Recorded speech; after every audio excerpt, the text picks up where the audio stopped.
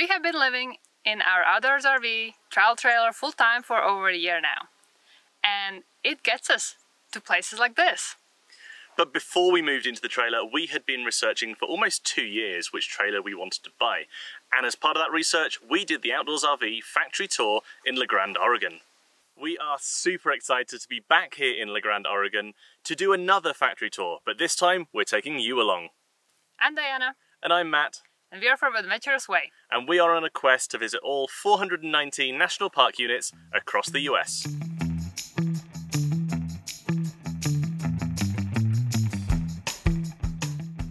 A few months ago, Outdoors RV ran a photo contest and we submitted a load of the photos of our trailer in some of the beautiful locations that we've been able to camp in, and we won the grand prize.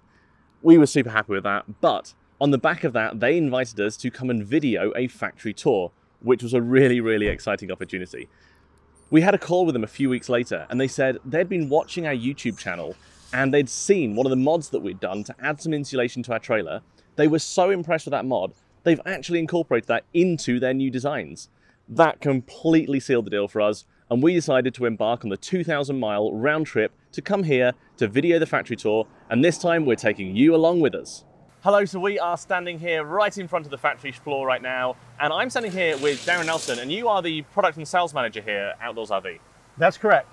Been in the business for 26 years, helped start the company here 10 years ago. Wow. And one thing you're going to notice on the factory tour here today is that we're building a product that's designed for the rugged mountainous terrain that we have located around here and in Western Canada and in Alaska. Wow. And one thing you're going to see in our trailers is many of us here actually own and use the trailers. I've owned 3 of our trailers here and bought them and used them with my family. Our director of manufacturing, who you're going to see along with the tour here, he owns 2 of our trailers.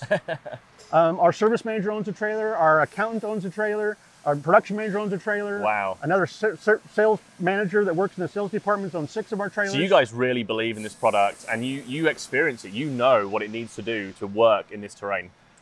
Yes, and absolutely. When we're talking about our PD meetings and different things of what to do on product, it's stuff that we may have experienced ourselves in camping. Yeah. And so we know if we're designing and building a trailer that works for us and this climate around here, we're going to be able to allow a customer so many more things they can do with an RV than the standard trailer that's out there today. And we've seen that in our trailer as well. Yeah. So where do we start on the factory tour? So we're going to start with what we consider the #1 factor is the foundation. Perfect. You can't have a rugged built trailer if you can't take it off the pavement. Exactly. So we're going to start looking at the chassis and the component suspension and what we do there that makes it the rugged mountain tough trailer. Wonderful. And where are they built? They are built here locally. One thing you're going to see within the tour here and probably a little interview is Jamie Baker, our product development manager. We hand design our trailers for each floor plan. Yep. Not by an off-the-shelf chassis. So you don't have the cookie cutter style chassis? Don't have chassis? the cookie cutter style chassis. Wow. And that allows us to put bigger holding tanks. Yep. Allows us to put extra angle supports. Yeah. Shocks, shock plates. Designed exactly for that floor plan. For that floor plan. Perfect. And where are they assembled? They are assembled right here within about 50 yards of where we're standing. That's where we're headed next. Let's head inside. Okay. So Darren, you brought me inside here and this is the chassis building, right? That's correct. So what happens in here? So what happens in here is we will build, the chassis are built at our chassis, actually first assembly building just right down the street. So these are not Lippert designed, Lippert built, no, they're custom built here ourselves off of our own designs. Wow. Okay, so we start with all US made steel. Yep. Every chassis that we build is on I-beam chassis. Okay. And if you look right behind where you're standing here, you can see a rack of chassis that are here that are all freshly painted. You can see the safety chains are on them there, and you can see the different outriggers. And this is then going to be flipped over, as you can see right here.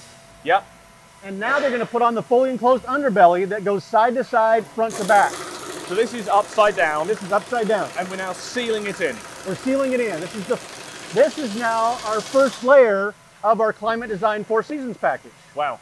Because our customers not only want a trailer they can take 15 miles up the gravel road, they also want a trailer that, you and I have talked about shoulder seasons or camping. Diana likes to do some skiing. They can use it when it's not the best temperature outside also. That's our first layer. Perfect. So we've got the underbelly on. What else are we seeing here? Okay, so another thing you're going to see here is the axles are put on. One thing that we also will do is we oversize our axles that go on our trailer. How do you mean oversized? What does that mean? So you could have a trailer that, let's say the trailer is going to weigh 5,000 pounds. Yep. You can put an axle that would match that completely, give the customers maybe 1,500 pounds of carrying capacity, and that's going to be just fine for the customer going to the KOA campground and back. Yep. Our customer does a lot of boondocking, or maybe they want the opportunity to do boondocking. Yep. So we oversize the axles, that in turn gives them greater carrying capacity. Gotcha. So for instance, this trailer we're working on right here is a 22 FQS. Yep. Okay? So it's right around 27 feet overall length. Okay. We have 5,100 pound axles on it. And we put the GVWR at almost 9,995 pounds for this trailer. Wow. So your axles exceed the GVWR, unlike what we've seen on a lot of trailers where they assume tongue weight is going to take on some of that. Right, we will oversize the axles to be able to get that for our customer. Yeah. And so what are they doing right now? Talk me through this. Okay, so now they put on, we'll look at the stabilizer jacks and different things that they put on. They're now going to flip this over so they can start putting in the holding tanks. Gotcha. And they'll also put in the next layer of the Climate Design Four Seasons package will go in next. Okay. So before they flip it over then, talk me through, I can see, is this an auto leveling system this trailer's got? Yes, so both of you happen to be here at a real special time for us. This was our 10th year anniversary. We started in May of 2009. Yeah. And so now it's a few months after May in 2019. Wow. And we're building a special 10th anniversary trailer for our dealers and our customers. That's awesome. And one of the features that we're putting on this trailer, that's a standard feature, is auto leveling. Gotcha. And so this now is either the 4th or 5th generation auto leveling system. And one thing from us, we don't like to put out the 1st generation of something. Yeah. Because that could come with some opportunity for improvement on that. And so this type of system has been out for about 4 or 5 years now.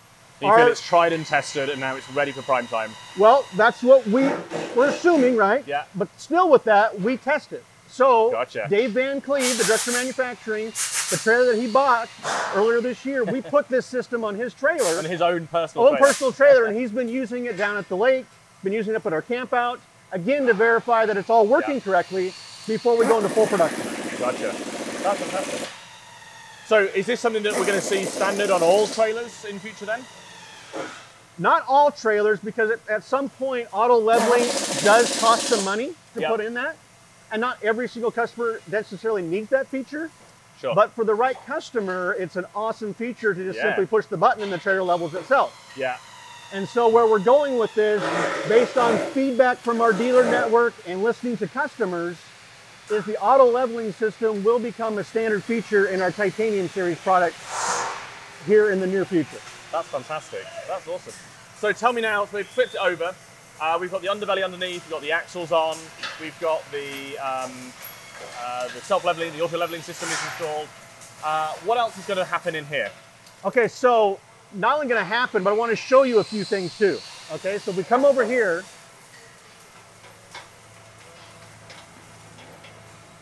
one thing you couldn't see when it was flipped the other direction is we saw that fully enclosed underbelly underneath here. Yep. This is now the next layer for the Climate Design Four Seasons package. Gotcha. So you're going to see this is R15 reflective insulation, and that goes side to side, front to back on the entire trailer.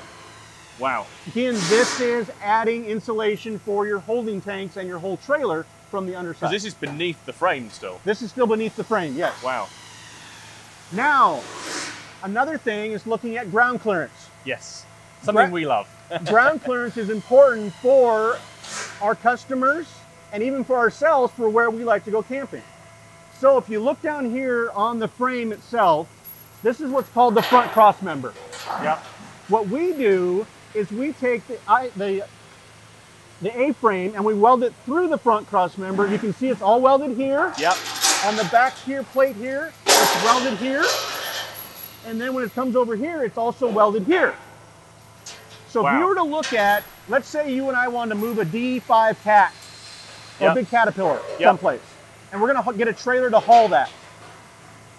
Any trailer that anybody's gonna rent us is gonna be designed just like this. And that's for strength, is it? It's for strength. That's why you have it here, welded here and through there. It's for strength. And then what it also gives us is ground clearance compared to this being tack welded underneath here. Ah, I see. Gotcha. So if this is tack welded here, you have a tack weld here, a tack weld here, not as strong.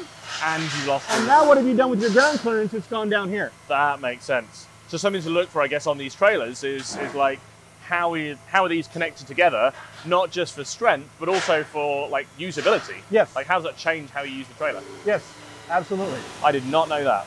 That is awesome to see. And that is again something that if you're simply going to be going down the pavement to the pavement park, maybe it's not a feature that you necessarily need to appreciate. Exactly. But we know there's customers out there that they may camp like that sometimes during the year, but they also want to go to that cool lake. For sure. I mean, just thinking now, if our trailer had this underneath the frame, that would have limited us for so many of the spots that we would have wanted to get into, because it would have pulled the whole A-frame lower. So now we'd have had lower hitch and everything else. It would have been a knock-on. Well, the place that you and Diana stayed earlier this week, more than likely you probably couldn't even got to that spot. We wouldn't have even got close. No, not at all. So. Okay, so we've got the chassis all built, we've got the underbelly installed, the insulation here is in. What else happens in here? Let's go back over here. Okay. Okay, so what we're looking at back here is the rear end of the trailer, the bumper area. But one thing I want to point out is there is a feature that a lot of our dealers and customers put on the trailer. It's called the rear hitch that's on the back. Yes. And you're going to see where we tie this hitch actually welded into the overall frame of the trailer. Wow. Versus just being welded onto this and you can put 50 pounds back there. Yes. Well, which we love actually, because this thing is so sturdy. I mean, I've stood on this thing before to try and reach up and clean and whatever, but that hitch is so strong. We have just a bike rack on there, but that thing will not move no matter what we do. It is really sturdy. And you look at our customers that are the adventure type customers and go places, and they pull up here for tours. They have so many different things on the back of this that it's a feature we want to make sure that we put on here as durable as we can. And what is this hitch rated to back here? That hitch is rated to 250 pounds. 250 pounds, wow. Whenever you put a hitch on the back of a trailer, then it really comes down to the responsibility of the consumer to make sure that if they put 250 pounds back here, that they've balanced out the entire trailer for that. Of course, yeah. And so if we were to go out and put a hitch back here on this and rate this at 400 or 500 pounds. Yeah, it would suddenly throw everything off. Could throw it off. So we figured that on 250 pounds, it's been very successful for our customers on that weight rating. So. Awesome.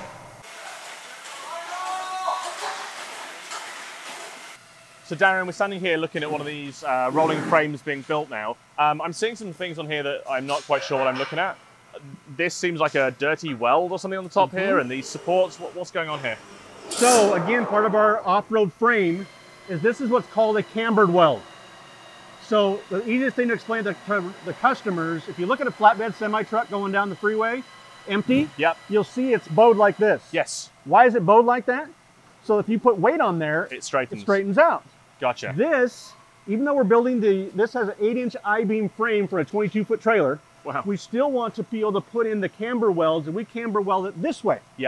So that we put the whole level of the box on, it's like you have a shock absorber on the front and the rear of the trailer. Does that make sense? It does, yeah.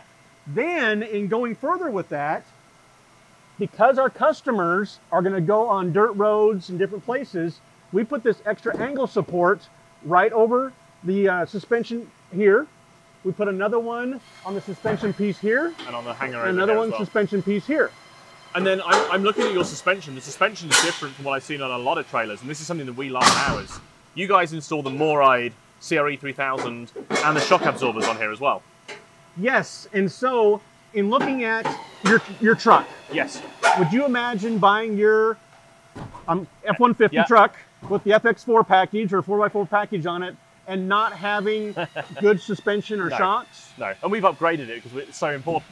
And so from us, if we are wanting to take this trailer ourselves or promote this trailer that people can take it where we take it, we wanted to put what we consider the best suspension system on this. So if we start at the CRE 3000, okay, The main reason for the CRE 3000, it has rubber bushings in here versus steel on steel, and it has this area here where the suspension has travel in it, so we can get an extra 3 inches of vertical travel. Wow. Very important for the place you just went camping. Totally, and a lot of the places we go camping as well. And actually, I love this system on ours because I can go up curbs at gas stations. I don't have to worry about it too much. Diana hates it for that reason. I keep going up curbs at gas stations. But then this is something that you have on all trailers? Every trailer that we produce now is standard with this. Wow. Now, from MORryde, you can just simply buy this part. Yeah. We actually go another mile, and we buy the MORryde shackle kit.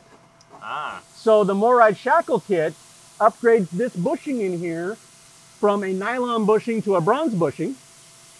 Wow. And it has greasable fittings. So you have 1, 2, 3, 4, 5, 6, 7 greasable fittings also on the suspension system. That's incredible. And we've met people who have had those shackles fail because they're not strong enough. And these are the much stronger ones on here. Yes, versus you think of a nylon bushing versus a bronze bushing on a very important part of your trailer. Yes. Now, another thing is you mentioned is you look at shocks.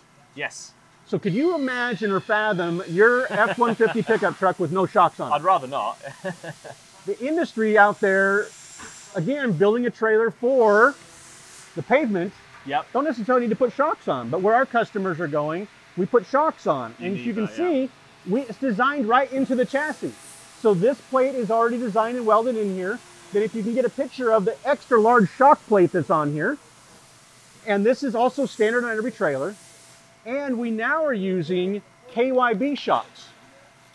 KYB shocks, if you talk to anybody in the off-road world, they know all about KYB shocks, and they actually have a nitrogen monotube that's also included with them to give you even more of that shock suspension. So this is true kind of off-road technology that you're putting as standard on every single trailer you build.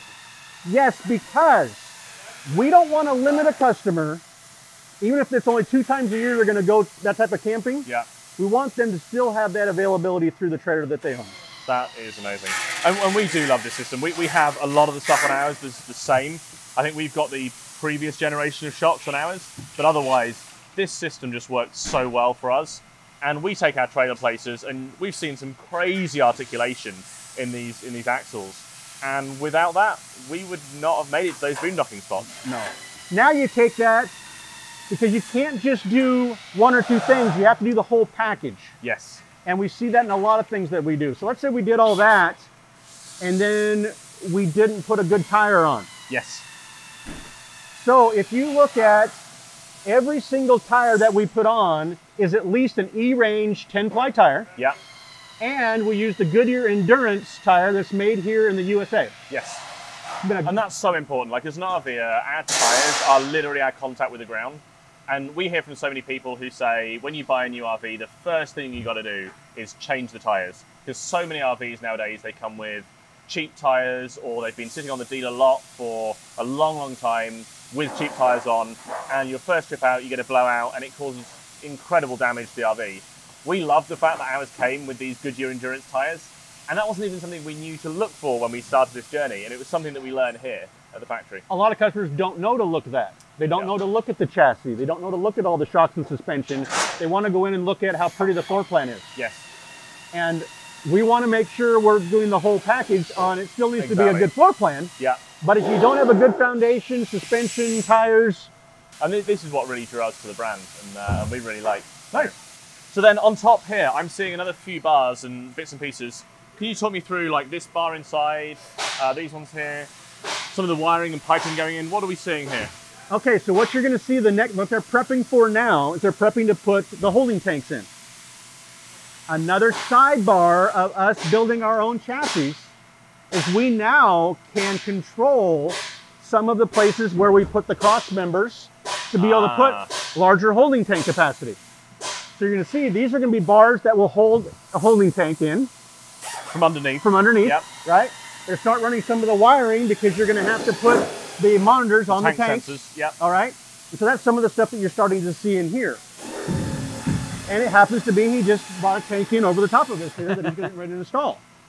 So the tanks, this is, you said, a 22 model. How big are the tanks on a model like this? So this model right here is going to have 80 gallons of fresh water capacity. Wow. Might need to check this for sure. I know it's got 40 gallons of black and 40 gallons of gray. Wow. That is incredible. And those big tanks, again, were something that, as we did our research and went through this process, really drew us to Outdoors RV. And I must say, I hadn't realized that that was something that you had allowed yourselves to do because you custom built these frames. But seeing them now makes sense. And you've got the holding tank here right above the axles. So the weight distribution, it's the same on ours, is just really, really good. So, side note here on us. You think how we camp around here would like to have bigger holding tanks? I bet you would, yeah. Absolutely. So we're kind of designing this for ourselves too. Exactly. So. And big holding tanks are so important to us because that keeps us off grid for longer, more comfortably. We don't have to worry about bringing extra bladders or jugs of water in the truck. It's just there in the trailer. And then lastly, I can see some more wires going on this side here. These aren't just the tank sensors, right? What do we got over there? So this one that's going across here is going to be like for your brake wires and stuff back in the back.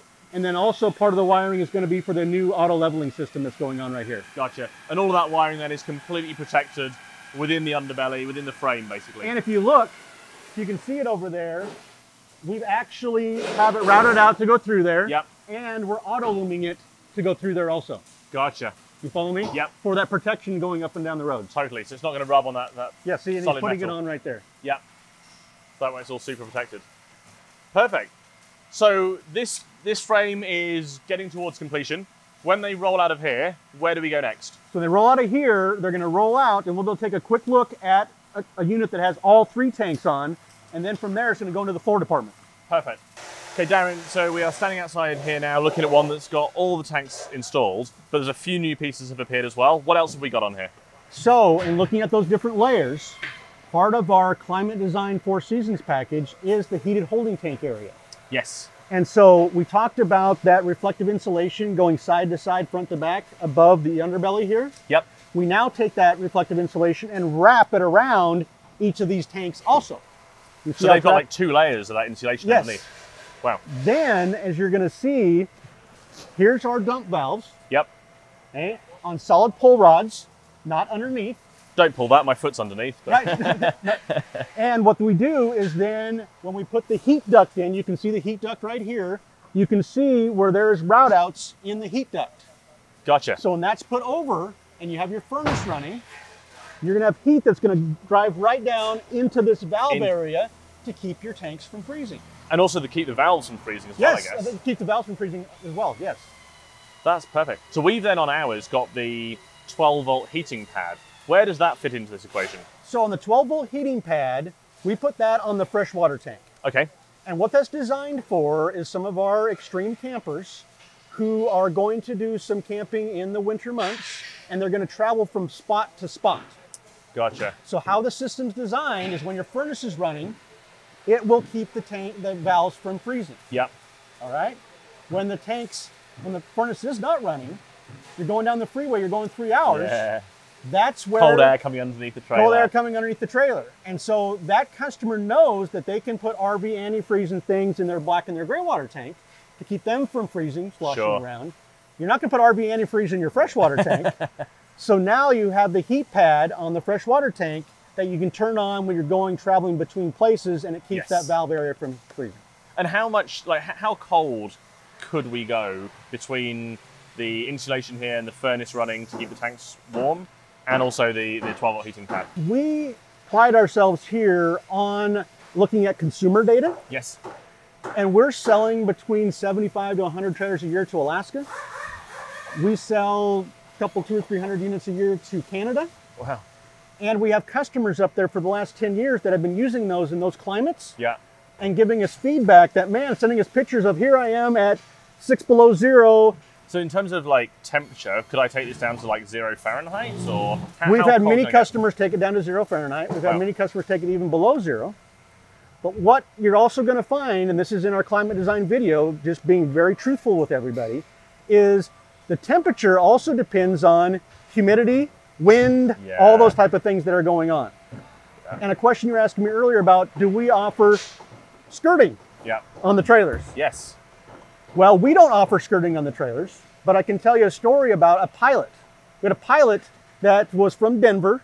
He was based out of Casper, Wyoming, bought one of our trailers, and he would go up there and stay on his pilot duties. And he skirted the trailer because going Wyoming in January, sometimes you could get to 20 or 30 below zero. Yeah.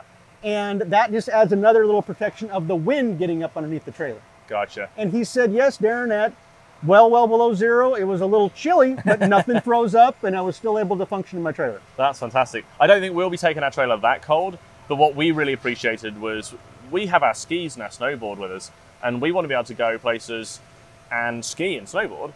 We want to stay in our trailer. And so we might be doing that with hookups so we can stay warm. We might do it if we can find somewhere that's going to have some boondocking open. But really, we want to make sure the trailer's going to be okay in those conditions. And I'll be honest, I think if it starts to get towards 0 Fahrenheit, I'm going to freeze. So. Well, and on that, we're not designing these. These are not designed to, very few customers, this is one example of the pilot, Sure. that are going to take these into that type of extreme. And when you get well below zero, and you have 6-inch walls in the house, Yeah. and this big of floor, you have pipes freeze, right? Yes. We're doing this for exactly like you and Diana just mentioned, giving that customer the extended places to be able to go, Exactly. whether it's a hunting trip in November, whether it's skiing, whether it's a trip to Maine, those type of things. So. Perfect. Okay, so I can see all the holding tanks installed. We've got some of the plumbing appearing. Where do we go next? So going next, we're going to go into the floor department. Fantastic. That's where we're headed. Head inside. Okay. So Darren, we've come inside now, and the trailer we've just seen has got the underbelly. All the frame is constructed. I'm guessing the next thing is the floor. The next thing is the floor. Perfect. And so where we're at here is the construction of the floor. And you're going to hear us say time and time again that the construction's the same on our trailers. So no matter if you're looking at a 21 RBS that you have, Yep. or you're looking at a 280 RKS, all the floors are constructed the same. Even travel trailer, fifth wheel. Yep, all of them constructed the same. Okay. Built for that rugged mountain type camping. Yep. And so in looking at here, it's a 2x3 constructed floor. And then we use exterior grade 5-inch tongue and groove plywood versus other types of materials that could be used that customers will never see. So there's no OSB. This is all good quality plywood that's in here. Absolutely. And you can see on this one, they've already decked most of the floor. They're just down to this last piece that they'll be putting on here after break. And this is just then one continuous sheet that goes edge to edge, front to back, all the way along. It's a tongue and groove piece, as you can see here, that will be put on there, and then it goes all the way. Yes. Yes. Gotcha. So how do they get this onto the frame? And so onto this, you're going to see now here, I'm just going to turn around. This is going to come up, and you can see it's positioned here. Yep. Right? This is now the underside. And then this is going to be flipped over down to here. And this is going to be where they've worked on this. So we'll talk about some of the things that they've done at this position here. Gotcha. So when the floor is then turned over, the floor comes onto this side. And what am I looking at here? What's this? This is actually probably a 90% done underside of the trailer. Going to be flipped over onto that trailer that we saw out there with the holding tanks. Gotcha. And so what they've done here is, again, another one of the things of the Climate Design 4 Seasons package is in between those studs, we're putting the Pink Panther insulation and a double layer of Pink Panther insulation in the floor. Gotcha. So not only do we have the underbelly, Yep. we have the reflective insulation side to side, front to rear, Yeah. the reflective insulation covered around the tanks, Yep. the heat ducts down into there, and then we have 2 layers of insulation in the floor. And that's going to be so this is upside down. So you've got the membrane, 2 layers of insulation, and then the 5/8 plywood on top. Yes, absolutely. Wow. So Darren, all of this is this membrane, but something is different here. What am I looking at here? So this is going to be over where your tires are at. So Yeah. So this is like the wheel well. wheel well area. Yep. So instead of just leaving this material or putting an ABS plastic material here, we use galvanized sheet metal in these areas. You can see they haven't put that one on yet, as again, another place where customers are going to go up off-roading for some rocks and stuff hitting up, another layer of protection for your underbelly or your floor. But that's already so well protected by the plastic underbelly and everything else. And then this is another layer on top of all of that. One thing you find with us is it's layer after layer after layer, both from the rugged construction side of it and the insulation side of it. And so if you did have a blowout or something on a tire, would this help to protect It would that area? help, definitely help. Perfect. So Dave, you are the head of manufacturing here at Outdoors RV, I believe. Yes, the director of manufacturing. Director of manufacturing. And how long have you been with the company? I've been with the company for 26 years. Wow. So you know a thing or two about what's going on around here. Absolutely. Okay, so Dave, talk me through what we're seeing happen here. This is pretty dramatic. Well, this is what they're doing on a pre-assembled floor. They're actually setting it onto the chassis, preparing it to bolt it to the chassis. So this right now is upside down, so they're going to lift it and then lower it on that way. Yes, they do have to flip the floor. A lot of our support stations build all the product upside down so we can wire it, and they don't have to be on creepers to wire it. What they'll do, they'll line all the wirings. That wire right there is for the patch. And so this floor's now right side up, and this is just going to lower. Yeah, they're going to lower it right down and then position it on the outriggers, and they will drill and lag those to the outriggers. And so here you can see the wires connecting up for the various different Yeah, appliances and things. Yeah, all those wires are for the 5-point leveling system that Gotcha. he's running through now. Because this is one of the anniversary models that we're seeing. Yes. And here, I guess, you can really see this structure come into place. You've got the underbelly, you've got the insulation layer, you can see the tanks inside the frame, then you've got this membrane, then the double thickness of the insulation, and then the 5/8 plywood on top of that. Yes. Yeah, they got those wires ran through the raceways. Now they will lower it down onto the chassis. And then they've got to line up all the plumbing and everything else as well, I guess, for the tanks. Yeah, the last thing we want to do is create pinch points on what, not just wiring, but plumbing. Yeah. So just taking their time, getting everything lined up, to make sure it's all looking good. What do these weigh? The floor? Yeah. The floor probably, I would guess, is somewhere in the neighborhood of, with wiring and insulation, somewhere around 500 pounds. Wow. So that weight and that thickness and that strength is so critical to the entire kind of foundation of this trailer, right? That's absolutely. So we've seen the floor get put onto the trailer, and now essentially we've got a flatbed trailer. What's next? I assume it's the walls, is it? No, the walls aren't next. Okay. What's going to be next is going to be cabinet set and plumbing. Okay. And so right here behind us, you're going to see this is the cabinet department. We get all the raw lumber over at Plant 2. Yep. They cut all the raw lumber up and put it in everybody's station. And the cabinets are being built here, throughout to here. And then you're going to see, like over here to your right here, this is going to be some tub bases here. This is going to be the kitchen sink and the wall here. And then right over here behind you can see this is now starting to be put on the trailer. Gotcha. So they kind of assemble it through and place it inside. And so if you look at this one, you can see this one has the sink here and the bathroom wall. Yeah. And you look over right here to the left, over the top of that, you can see the actual sinks being installed. The next thing there's going to be the converter. Yep. There's going to be the fridge, the kitchen sink. So all those things are being put on in this department here. Gotcha. And then one of the things I see over here is, I see a load of wires. Now I remember this from the factory tour last time, and I got really excited last time about this. Tell me what we're seeing here. So let's go over and take a look at this, and we're going to get our Director of Manufacturing, Dave Van Cleve, in here. He's going to talk a little bit about our wiring. Perfect. So maybe you can talk me through what I'm seeing here. I remember this from my factory tour last time, and it's a good bunch of wires, but what specifically am I seeing here? Well, specifically what you're seeing, this is our wiring harness.